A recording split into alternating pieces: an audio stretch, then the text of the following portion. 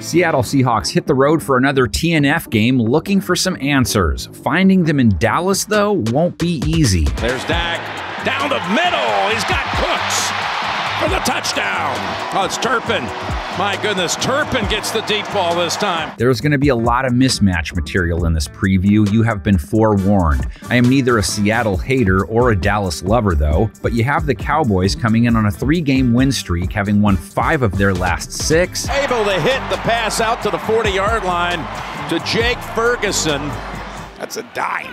Facing a Seattle squad that lost their last 2 defeats in 3 of their last 4 now. Oh, that sees it picked up on the sideline. It is ruled an interception.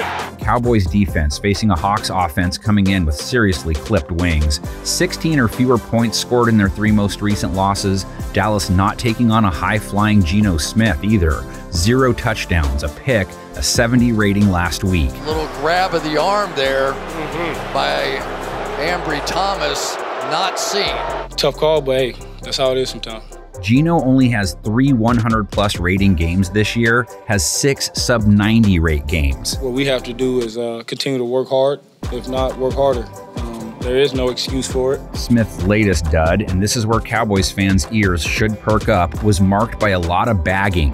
Not on anyone's mamas either. He got dumped behind the line of scrimmage 6 times by San Francisco. Here they come. Smith sacked. The pressure gets there. Seattle also saw right tackle Jason Peters leave the game hurt, so good luck with the Micah Parsons-led Cowboys pass rush. They still sport the highest pressure rate in the league, 4-sack outing last week. Micah 1.5. Parsons now with 11.5, has won in at least 5 of his last 6 games. Oh my goodness, that is tough. What a double whammy. That's Parsons. Parsons finally able to get to him. Finding a way to keep Geno upright paramount to the Hawks having a chance. Smith has been sacked 4+ times in 3 games this season. He did not play well in any of those games. Spin. Smith is dumped back at the 20-yard line. If Seattle's line can find a way to hold Dallas's rush at bay, they still have the Cowboys secondary to deal with. Still have the house call king to contend with. There it is! This is history! If Bland can take it the distance, this will be the record! Bland for the 5th time has a pick 6! It's never happened in the history of the NFL! That's 5 TDs for cornerback Deron Bland, NFL record. Defense, and you saw how excited Quinn was, the defensive coordinator. 5 pick 6s in 1 season.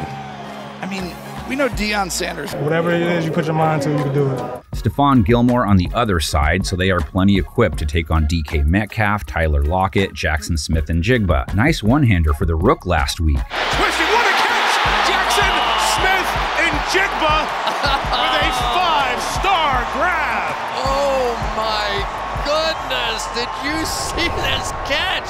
Smith and Jigba 41 yards week 12, 40+ now in 6 of his last 7 games. Screen, Jackson Smith and Jigba looking for the lead, touchdown! His high is 63 yards, so he hasn't blown up yet. No one blew up in their loss to San Francisco. Lockett 30 yards. DK did not have his way at all. Could not get away from Charvarius Ward, held to 32 yards on 3 catches, targeted 9 times. Take a shot downfield for DK. Metcalf broke it up by Charvarius Ward. Cowboys DBs play versus wide receivers this season, holding wideouts to a 68.9 rate, 7 TDs, 9 interceptions. DeVito going deep. He's got a man high, it is open, but then the seam closes and it's intercepted. Guess who? Deron Bland again. Seattle's defense has more to worry about than just wide receivers when Dallas lets it fly, but the 2 biggest threats are wideouts. CD Lamb, TD last week. Going to the end zone.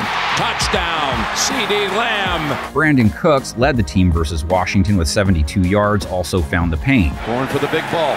Wide open. Touchdown, Brandon Cooks. But the key to Dallas's most recent offensive explosion, diversity. 10 different guys caught passes from Dak. Prescott throwing 4 touchdowns, 331 yards, a rating over 140. Dowdle gets the screen pass. Dowdle to the end zone for a Dallas touchdown. Seattle facing maybe the hottest QB in the game right now. 17 TD passes, 2 picks over his last 5 games. We know what we want to do, you know what I mean? We know how we want to attack. We know how we want to go at these different teams. If the Hawks want to slow him down, they have to be able to heat him up.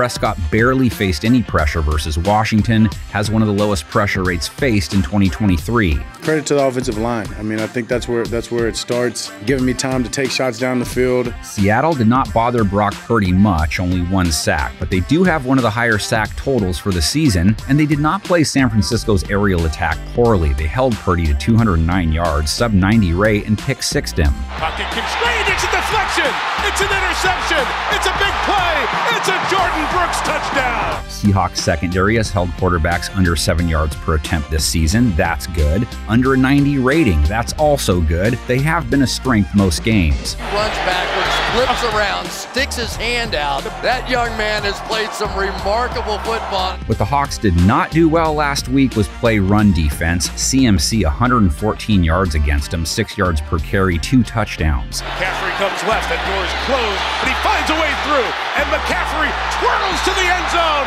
for the touchdown. Dallas isn't a run-first team like San Francisco, but they have Tony Pollard coming in off a 79-yard, 6.1 yard per carry touchdown outing, has 50-plus yards in 5 straight games. They go Pollard. Pollard dashing, driving. He's in for the touchdown. Tony Pollard. Dallas now 8-1 versus sub-500 teams, 0-2 versus teams above 500, which Seattle still is. So they got that in their corner. That's what it's all about. And you got a damn good team. You did your job.